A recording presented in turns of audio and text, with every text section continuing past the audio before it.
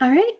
It looks like I've got 12 o'clock on my computer here, so I am going to get us started for this October plan webinar. I am Sarah Thunberg. I am the new National Flood Insurance Program Coordinator here at the Office of Planning and Development.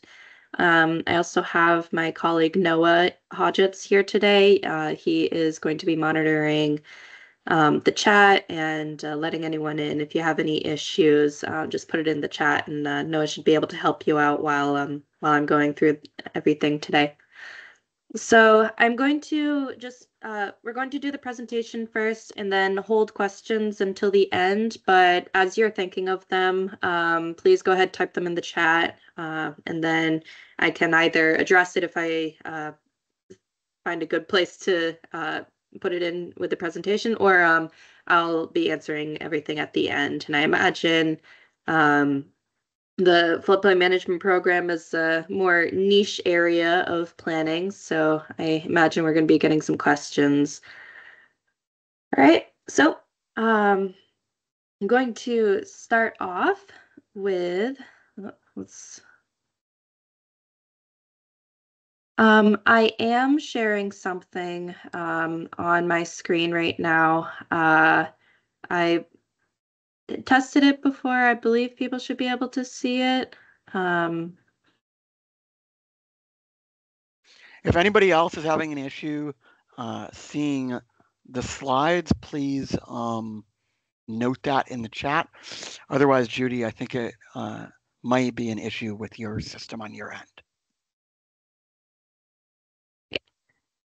All right, so going ahead. So I'm going to start off by kind of prefacing it with why we need to pay attention and why proper floodplain management is important in planning decisions.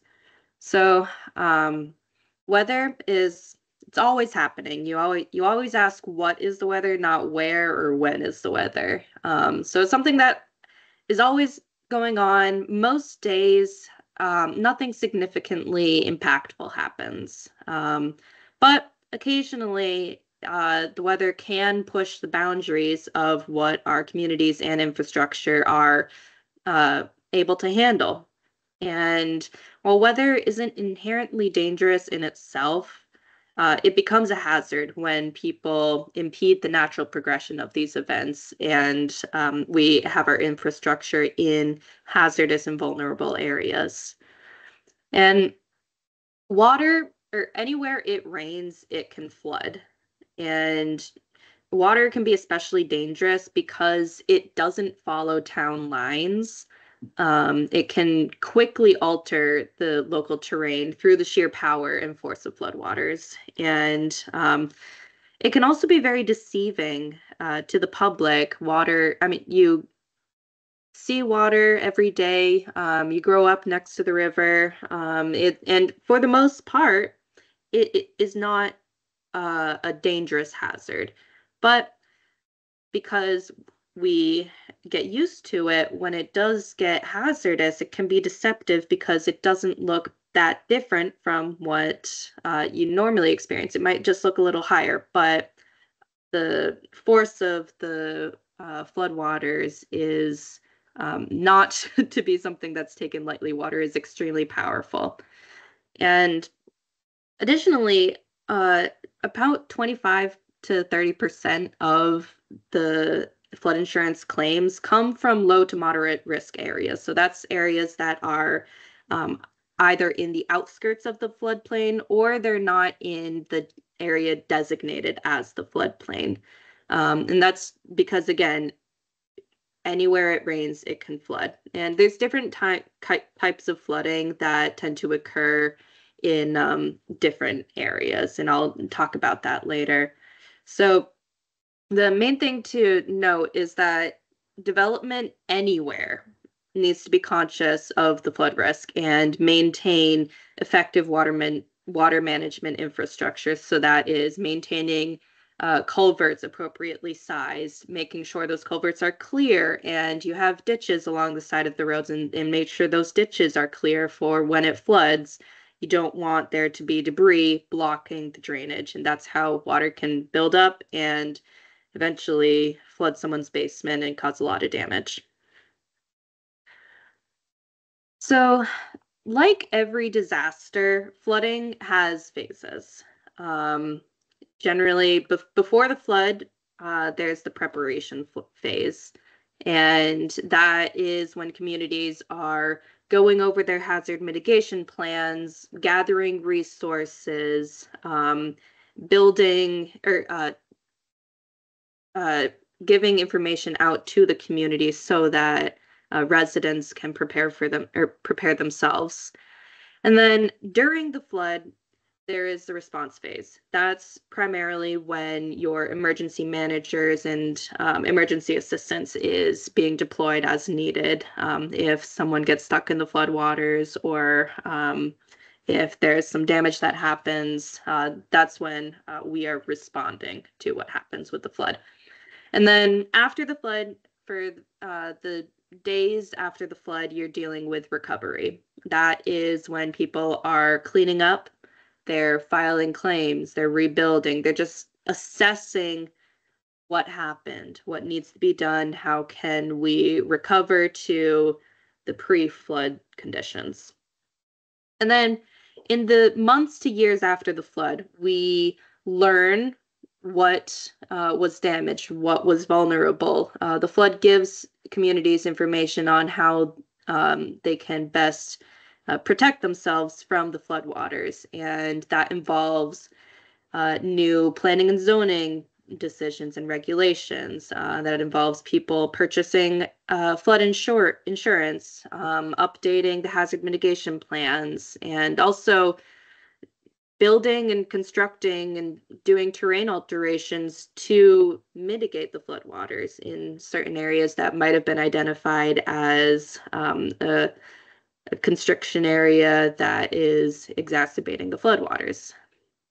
And this flooding is a multi-industry issue. It affects emergency management, it affects planning, it affects insurance, construction, forecasting, healthcare. It's not a single issue that one agency is able to really deal with on their own.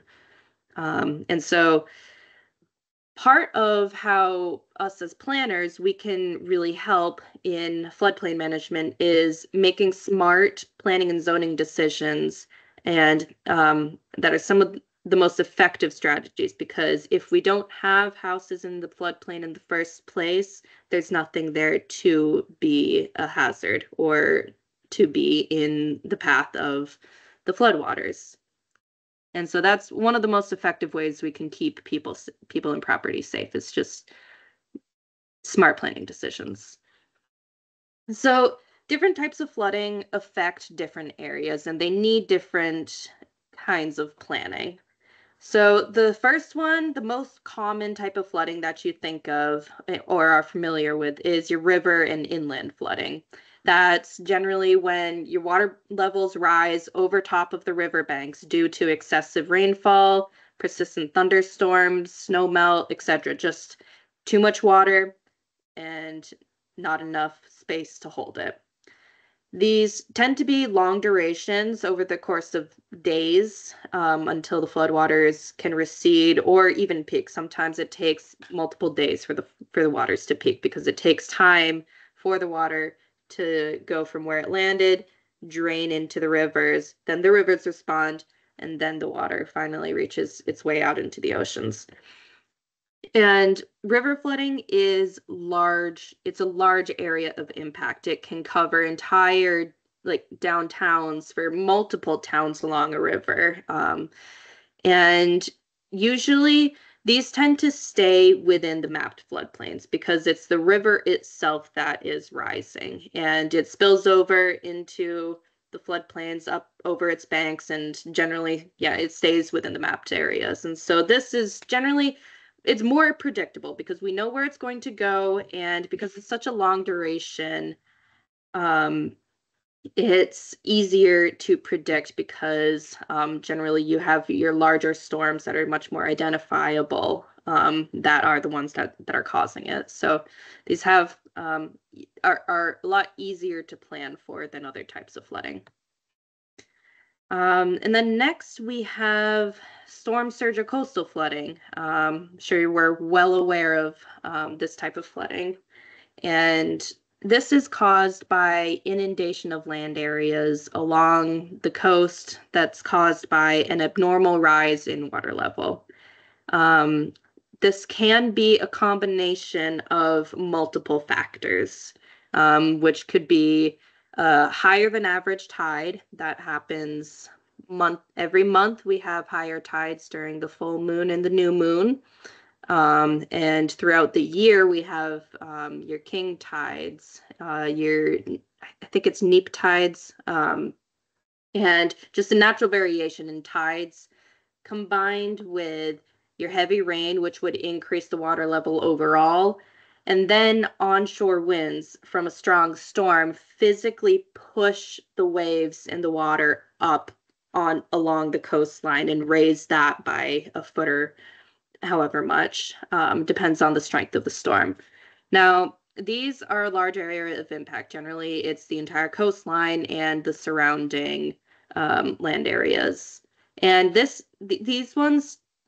floodwaters also tend to stay along the mapped coast, or along the coast and in the mapped floodplain areas, because these are well-known areas, and we know where the source of the water is coming from. That's the main difference between whether the floodplain, or whether the water is going to stay within the floodplain or not, and how predictable it is. And with these storm surge and coastal flooding events, generally it's a very large storm that's been identified for multiple days on approach. And so we have time to predict it. And then also we know when our full and our new moons are and when those peak high tides are. And so with just the high tide flooding, like we're able to predict that months and years out. And then we just need to pay attention when we know that there's high tides coming. Are there going to be storms around that are going to increase and exacerbate that flooding? I have some pictures here of downtown Portland. We've got Jay's Oyster Bar and then the street next to it.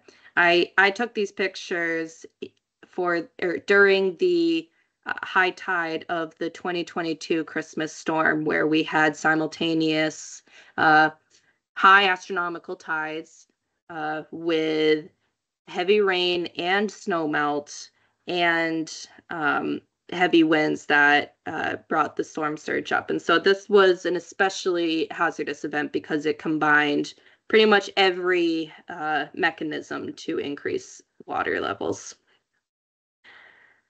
And then our next type of flooding is the ones that we tend to see during the summer when we have thunderstorms. And I know the last few years we've had a lot of flash flooding events. These are caused by excessive rainfalls in a very short period of time, generally less than 6 hours.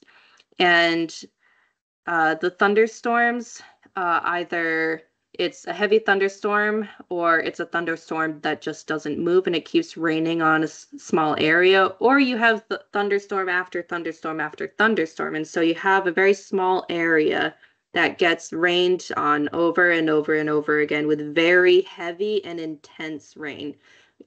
These flash flooding events can have upwards of 5 to 6 inches an hour. And that would be dumped in about a mile or a half mile or square mile area. So this a lot of water in a very, very small area, which creates high velocity torrents of heavy rainwater that rip through the riverbeds, urban streets, and mountain canyons.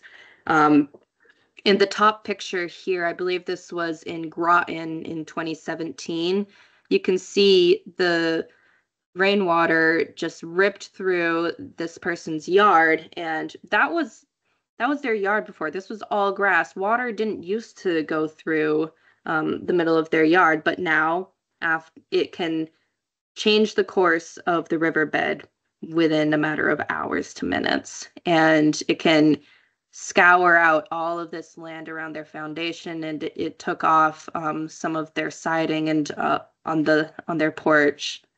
And now all of this silt and sand has to go somewhere. So it's not that it's going to be eroding, or well, part of the issue with flash flooding is that it erodes areas, and the importance of maintaining the infrastructure to divert the rainwater and keeping those culverts and ditches clear is because these flash flooding events carry so much sand and gravel all the way down, and it has to pile up somewhere. This was taken in Alexandria, New Hampshire, 2 summers ago, and this is at the base of multiple roads. This is a stop sign right here that is 5 feet high, and the sand and gravel has piled up to almost a foot below it. So that's at least 3 to 4 feet of sand and gravel that just got deposited in the middle of this intersection. And so just to highlight the importance of making sure like you always have up-to-date culverts and drainage or water management infrastructure that is adequate to deal with these types of flash flooding events. Now, because it's such a small area of impact and such a short duration, these are very low predictability events because we know when when a thunderstorm, when the environment is capable of producing a thunderstorm like this, but actually predicting which town is it going to land in and what side of the town is it going to land in, so you can evacuate people, that only happens within an hour or a few hours of the thunderstorm. And so because of this, flash flooding events, while they are so devastating, they're also very low predictability. And our last type of flooding event that I wanted to talk about today is ice jam flooding. And we do see this in New Hampshire. This is generally, well, it happens in the winter and spring months when you have the river has frozen over with ice over the course of the winter, and then temperatures are getting warmer. It's starting to break up and get flushed downstream. And what happens is chunks of ice pile up at narrow river channels or at where bridges cross the river. And they very quickly restrict the flow of water. And then the water starts building up upstream of that jam. And it creates flooding in the surrounding areas. Now, these are variable durations because it's going to last for as long as that block of ice is stuck. And that could get dislodged in a matter of hours, or it could stay stuck for days. So the ice jam flooding, it's variable duration depending on how long that block is going to be there for. And then it's got a large area of impact. It backs up all the way up the river. And then this one also spreads out along the mapped floodplain adjacent to the riverbed. And because this is kind of a random event of whether or not ice gets stuck, it is a lower predictability. We do know that whether the ice is thick enough or thin enough to maybe be able to break. And so forecasters are able to say the ice is in a state where it could start bunching up, but aside from that, there's very little ability to actually say that ice is going to start breaking up and then get blocked here, and then we're going to get flooding for this many days until the jam breaks up. Unfortunately, the forecasting and modeling is just not good enough to be able to give that level of detail. So I've got a series of images here showing the Yukon River in Alaska near Galena, where there's an ice jam just off screen here. And this is the first day. And then within a matter of hours, you can see the water is starting to build up behind that ice jam upstream of the river. And then it keeps building and building and building until eventually the entire town can be flooded due to these ice jams. And then all of this flooding has very costly effects. And this is the 2023 $1 billion weather and climate disaster map produced by FEMA annually. And the 2024 one, since the year is not done, that has not been released yet, but you can already see we had a nor'easter winter storm last year that also produced a lot of flooding. Our winter storms and flooding tend to go hand in hand in New England just because of the sheer amount of water that snow can hold. And then the other very, very costly disasters were flooding, and then just your general severe storms in the Midwest. That happens every year. That's unavoidable, essentially. But yeah, some of the largest or most impactful disasters are flooding, and it is also the third most likely and challenging threats for communities. This slide right here just ranks different hazards and threats by their likeliness and how stressful it is on the community. And flooding right here is the third most likely after cyber attack and the pandemic, but it's more likely than an active shooter, an earthquake, wildfires, tornadoes. And flooding is also the second most deadly weather-related hazard, second to heat. So it is something that we really need to make sure that we are planning for. And then last statistic about flooding is our flooding season tends to be in the winter and spring months. And then severe storm is when we would have that flash flooding threat, and those are most likely again in the spring. So when we really need to be making sure that all of our drainage and everything is up to date and cleared is during those winter and spring months when they could potentially be clogged by snow as well. All right, so now that we kind of have a basis on what about flooding is so impactful and what we need to pay attention to as planners, I want to talk about the National Flood Insurance Program, which is the program that I run for I am currently running for New Hampshire. And this is a voluntary partnership between FEMA and participating communities. In New Hampshire, we have, I believe it's 219 or 220. I forget the exact number, but we have over 90% of our communities participating in the National Flood Insurance Program in New Hampshire. So we have a really great participation rate. And the purpose of the program is to reduce loss of life and property, reduce the rising disaster relief costs, because if this flooding keeps happening over and over again, we're going to eventually drain the banks there. And it's also to increase the importance of hazard mitigation and help streamline your hazard mitigation plans in terms of flooding hazards. And then part of the planning side of things that we're able to do is restore and protect the natural resources and functions of floodplains. And then additionally, FEMA provides a federally backed insurance for houses that are within the floodplain. And the flood insurance program kind of works through three ways.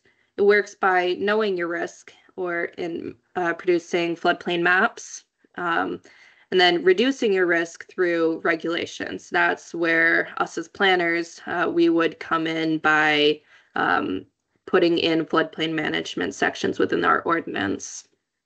And then the last part is to insure your risk through flood insurance, either through FEMA or private insurance. And this is a team effort between FEMA, the Office of Planning and Development's Floodplain Management Program, and the individual communities within New Hampshire. So the flood maps are one of the largest aspects of floodplain management. And they can be a little complicated to understand, but we do need to make sure that we are aware of where the floodplain is in our communities and what zoning regulations would apply for development within that area. So this image that I have here on the right is a screenshot taken of the flood insurance rate map for Concord. And it shows the special flood hazard area in blue that is labeled as Zone AE. So all of this blue area is the special flood hazard area. And that's defined as the 100-year flood. And that means every year there's a 1% chance that you will see a flood of that extent.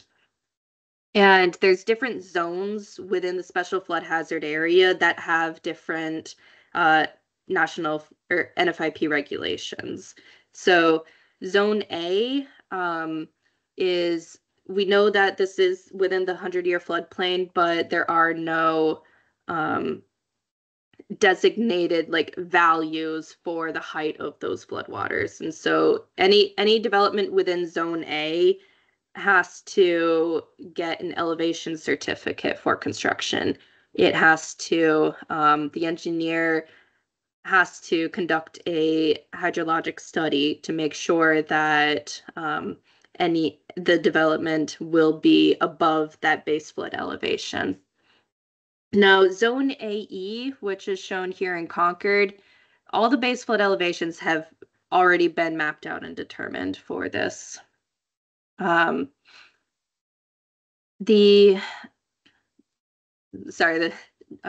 distracted by the chat for a second.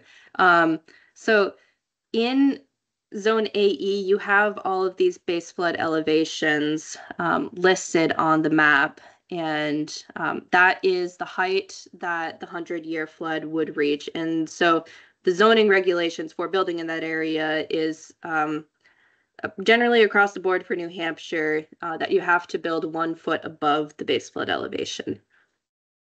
And then within the special flood hazard area, there is the floodway. This is the striped red and blue area. Now, the floodway is where the the heaviest flow of water will be during a flood. And so communities that have a mapped floodway, not every community has a mapped floodway yet. It's something eventually FEMA would like to do, but just trying to map out the most populated areas initially. So the communities that already do have a mapped floodway have to have a section of the zoning ordinance that says that you cannot, or any development within the floodway cannot raise the base flood elevation by any amount, which generally means that no fill is able to be placed in the floodway. And also, there should be no alteration of the drainage within the floodway, because that area has to be reserved for the most intense floodwaters to get out of the way. And sorry, losing my voice a little bit. Outside of the special flood hazard area, FEMA has mapped the 500-year floodplain in kind of this brownish orange here. Now, this is an area that we would say is a moderate risk. It is known that there is a higher than average flood risk in this area, but development does not necessarily have to comply with the National Flood Insurance Program requirements for any development within the 500-year floodplain.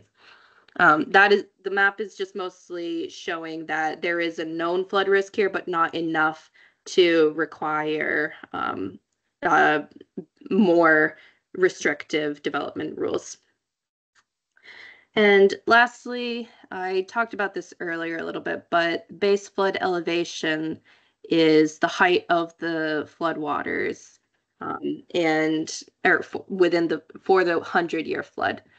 And sometimes they are shown as cross sections across the river, where all along this line, the base flood elevation is 232 feet.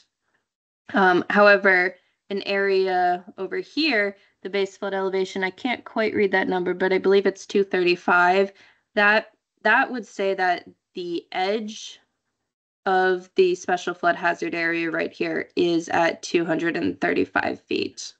So any development within this area has to be 1 foot above 235 feet. And last thing I wanted to mention is that all development within the floodplain, whether that's the 100-year floodplain or the floodway, has to have a floodplain development permit.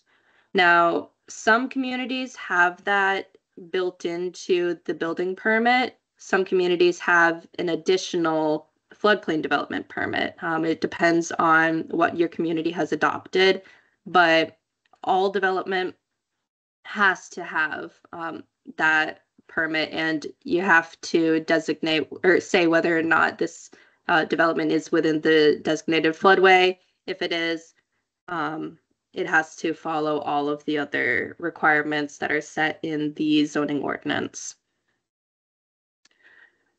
So the flood insurance rate map changes over time.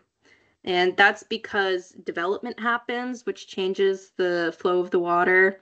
Weather patterns also change. And so we know this, and FEMA likes to update the flood maps every decade or so to make sure that it's accounted for all of the new development and changes in the weather patterns.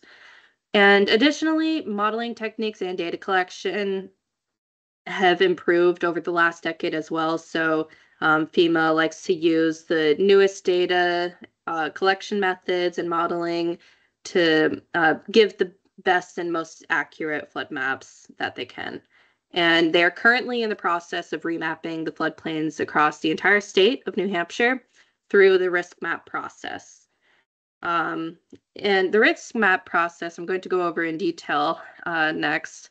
It is a multi-year process of collecting data, developing maps, and then adopting them within the community.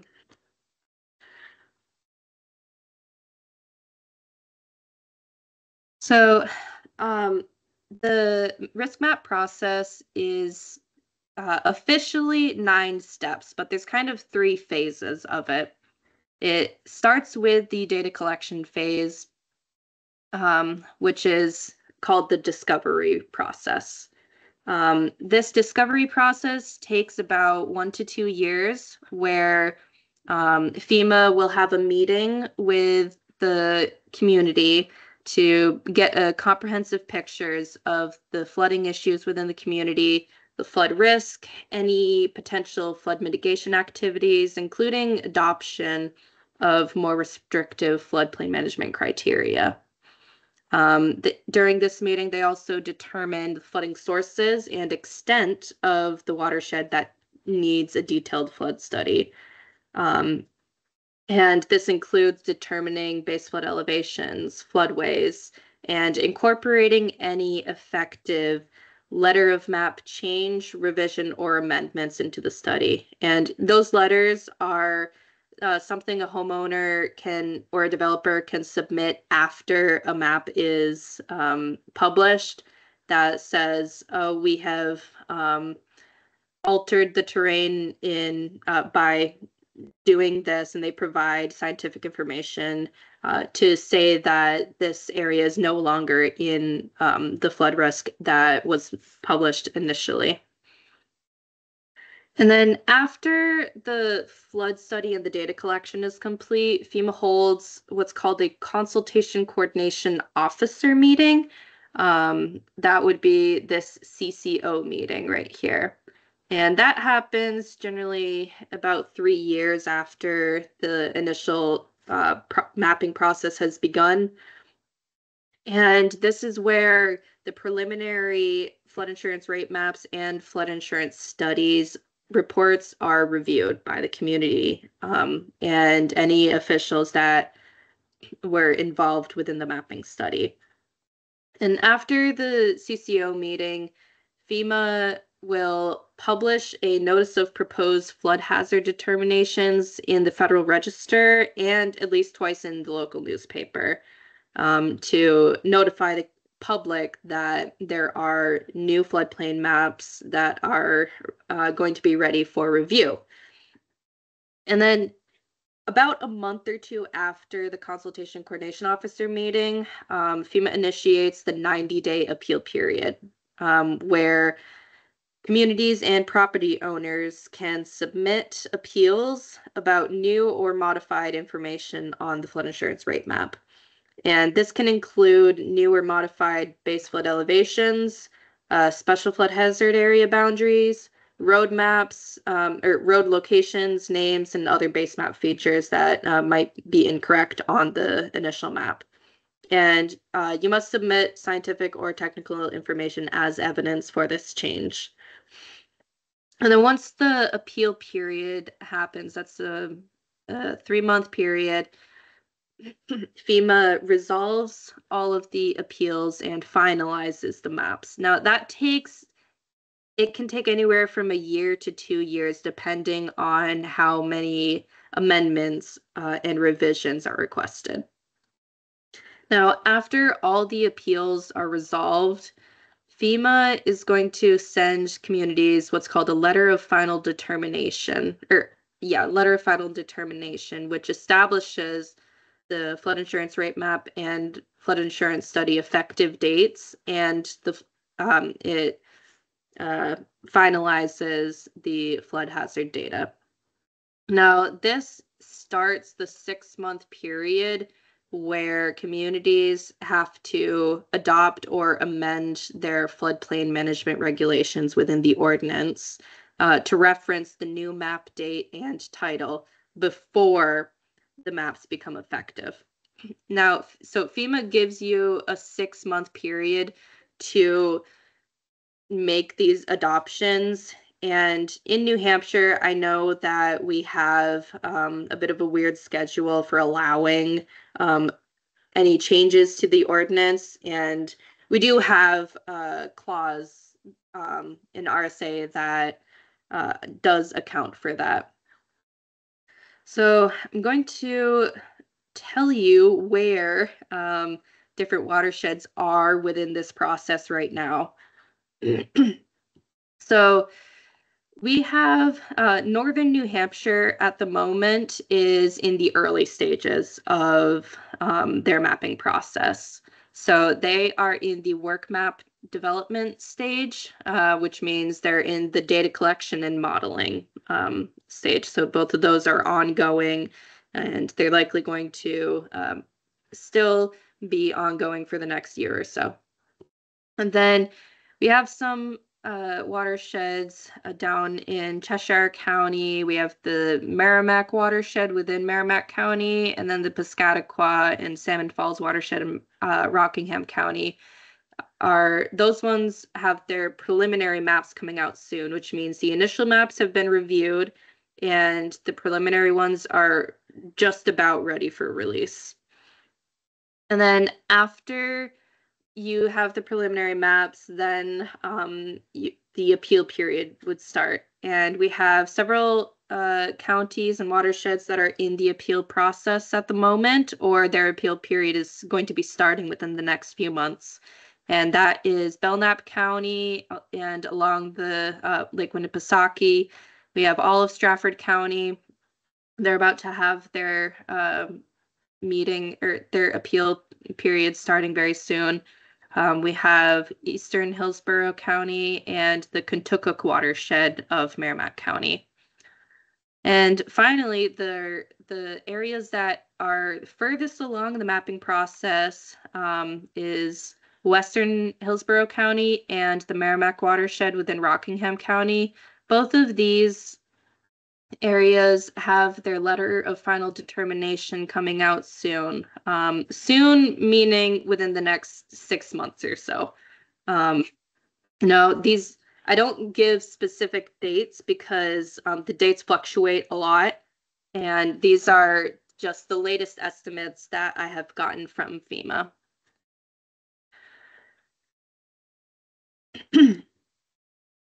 All right, so what does this mean for your community? What does your community have to pay attention to throughout this process? So every community is expected to work with FEMA during the data collection and during the initial meeting, identify what are the known flooding issues in the community, what is recurring flooding areas, what used to be a flooded area, but something has changed and no longer is a concern.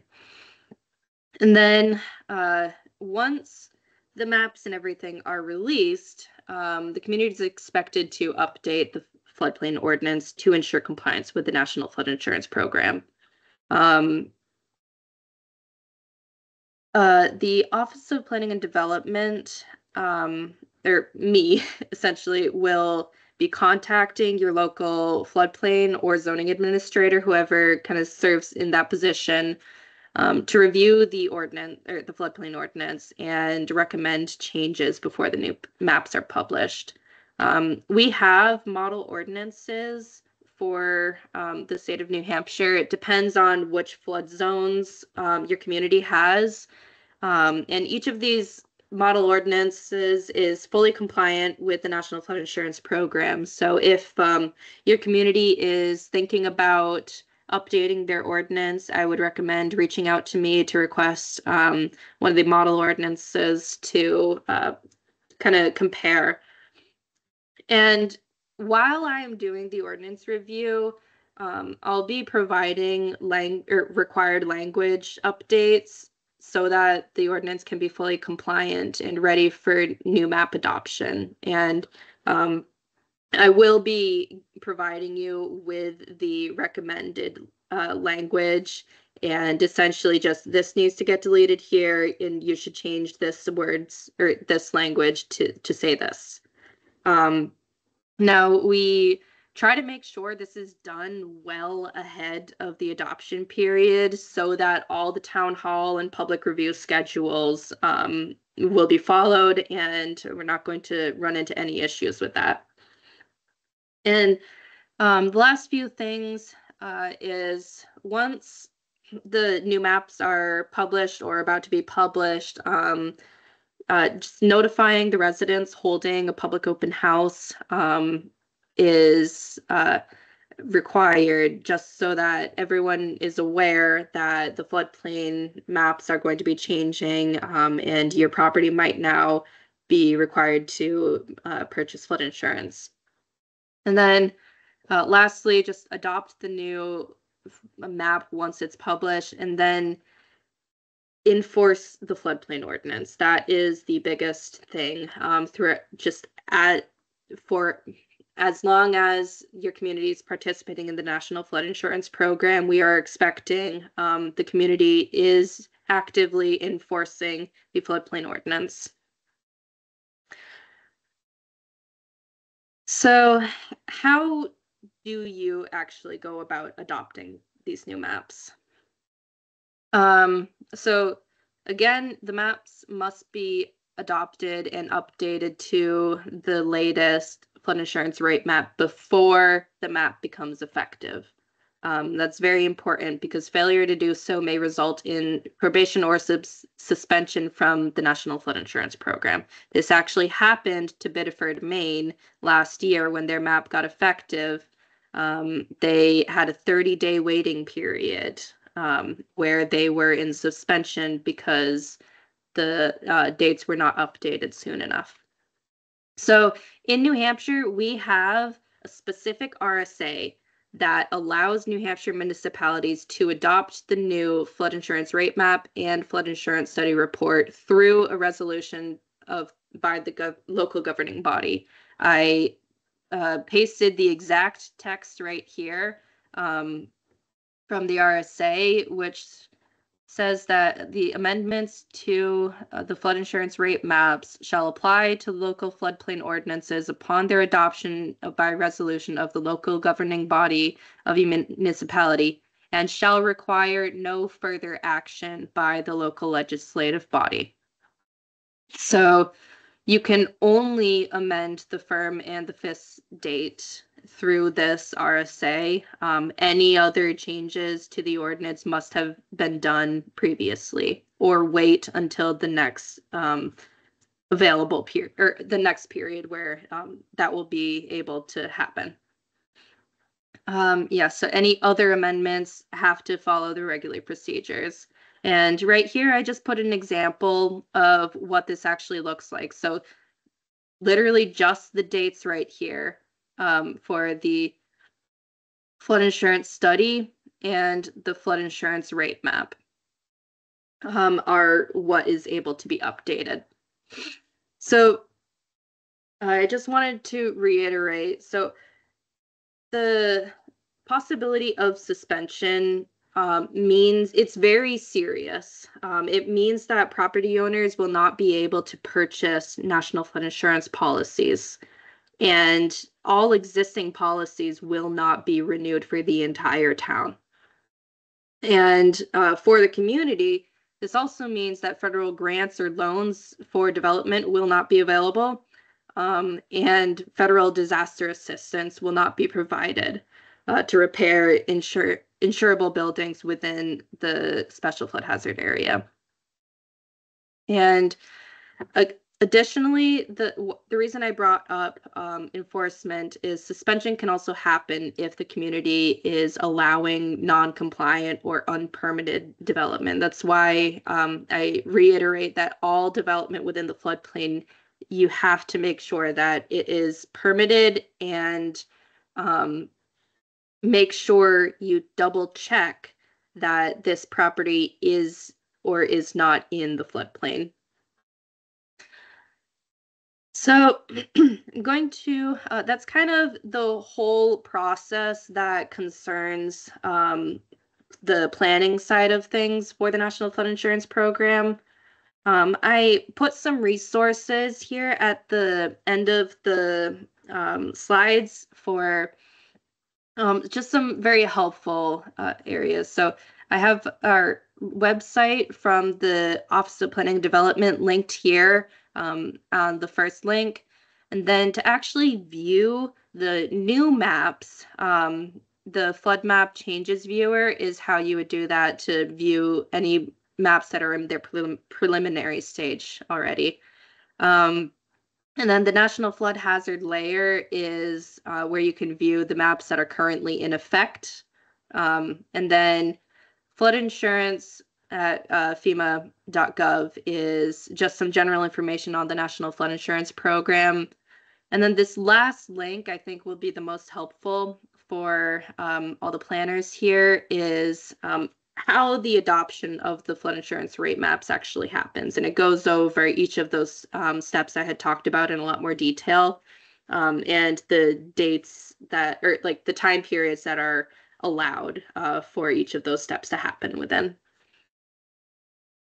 All right, so that is all I had for the presentation today, and we do have about 10 minutes left where if anybody has any questions, I'm happy to answer them, whether it's to do with the flooding or planning, anything about the National Flood Insurance Program. So I'm just seeing a few questions that I think came in during the presentation. So doesn't FEMA require first floor to be 2 feet above base flood elevations. So that's a good question because it depends on the community. For New Hampshire, well, the exact requirements through FEMA is that it has to be at least the base flood elevation. New Hampshire has a higher standard where it has to be at least a foot above the base flood elevation. Some communities are participating in what's called the community rating system, which is a program that if you're already in the National Flood Insurance Program, you can elect to have higher standards within your floodplain management ordinance to protect the local houses even more. And FEMA provides those communities with a discounted insurance rate if they have higher standards. And so if you're in one of those communities, they might require any development to be 2 feet above base flood elevation. So I think that's where you might see requirements for 2 feet, but the FEMA requirement is just that it has to be at least as high as the base flood elevation. If you already have an ordinance, what do you update? And should you send me the should you send me the new ordinance to review?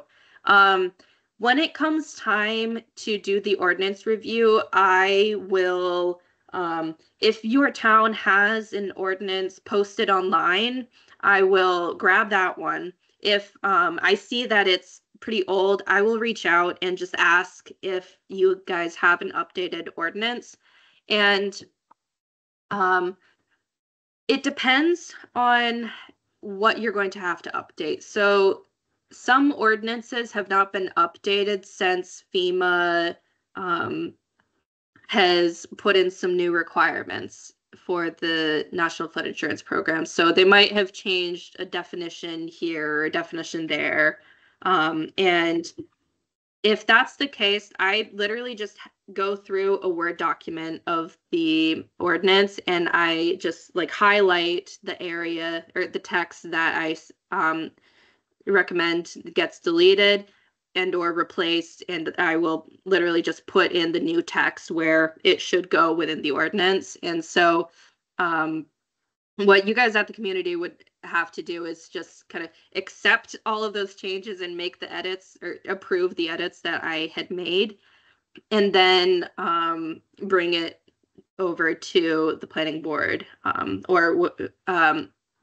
then actually get it officially updated within the community.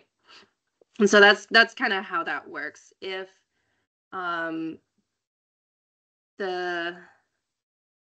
so I will, if like one of the major changes that could happen is if your community didn't used to have a floodway, but then FEMA has now mapped out a floodway, that's going to add in some new requirements for the local floodplain ordinance. And I am going to like make sure that the required language for that new zone is actually incorporated into the ordinance. All right, how do municipalities weigh in on the appeal period? So FEMA sends out, or they send out an email to the local town administrator, building inspector, just generally anyone who's involved within planning and development within the community. And they will be at the consultation coordination officer meeting, or at least invited to the meeting. And at that meeting, FEMA provides the contact information of the person that is kind of responsible for fielding all of the appeals and reviews for that particular map panel. And so at that meeting, FEMA would give you all the contact information to do that. And then Next question. Am I correct that base flood elevation is a surface elevation? Should elevation be added to that for a basement or septic system, for example? So, all right. Yeah, the base flood elevation is the surface of the water during a 100-year flood. So, like if the water expanded to cover that entire 100-year floodplain, this is how high that water would be.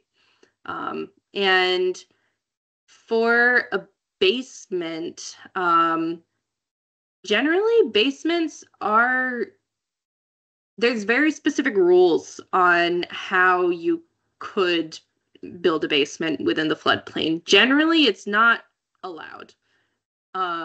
Or if it is allowed, it has to be flood proofed, which means installing flood vents and using flood resistant material on the basement. And generally, the town building inspector and also the engineer that's working on the project should be very fluent and with the requirements for like below grade construction is what we would call it. So does the state model ordinance incorporate elevation requirements referenced in the new state building code, as there are flood design classes for residential and non-residential to ensure local ordinances are compliant with both? Yes, yeah, they do. So the state model ordinances are fully compliant with the International Building Code, the state building code, the National Flood Insurance Program requirements. So these are the gold standard for ordinances that are fully compliant with every regulation that the state has in place.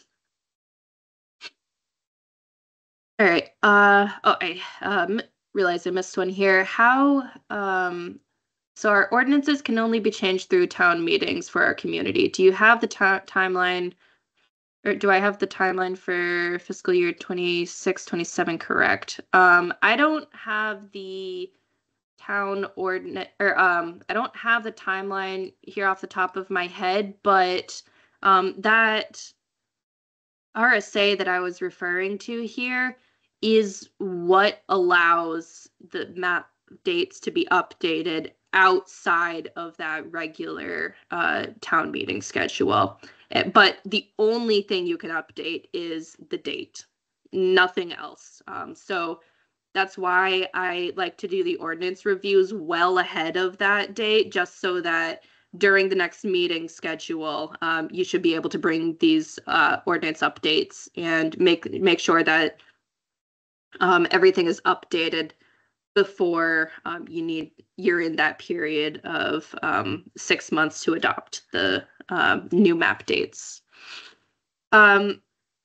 How do we obtain the current state model ordinance? You email me, Tara. I know I need to respond to your email. I will do that as soon as this meeting ends and give you the latest model ordinance. And that's only because it depends on what flood zone is in with your community. There's if your community only has zone A, for instance, you would be following the model ordinance A. If you have zone AE, which has base flood elevations, then that would be model B ordinance. If there's a mapped floodway, that would be a model C ordinance. If you're a coastal community, that's a model D ordinance. So it just depends on which like what zone is in your community. Yes, I will make sure I email everybody who has requested model ordinance. I will send those out. Yes, so the preliminary maps are downloadable on FEMA's website through the Map Service Center. It's a little clunky to get to it. So what I would recommend is going to this flood map changes viewer and looking at what panel number it is over the area for the map that you're looking for, and then go to the map service center and type in that exact panel number to download it. That's the best way that I've found to try to get the preliminary maps. Otherwise, it's literally only listed by the panel number, and so you can't actually like view it on, like, you can't view the map to know if you even have the right area beforehand. So that's why I recommend, like, look it up on the flood map changes viewer initially, and then go download the map panel from the map service center.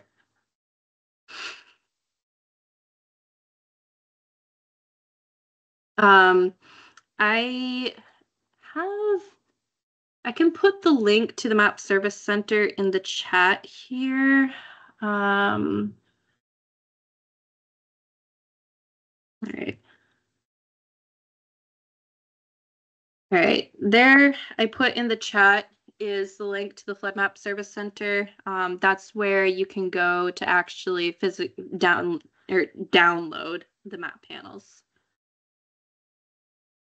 All right, we are at 1 o'clock. So unless there's any further questions, I appreciate everybody attending today, and yeah, please shoot me an email if you want the state model ordinance, or if you want some more information on the National Flood Insurance Program, or any updates on where your community is at within the map process. But all right, again, thank you for coming out, and we'll see you at next month's meeting. All right, bye guys.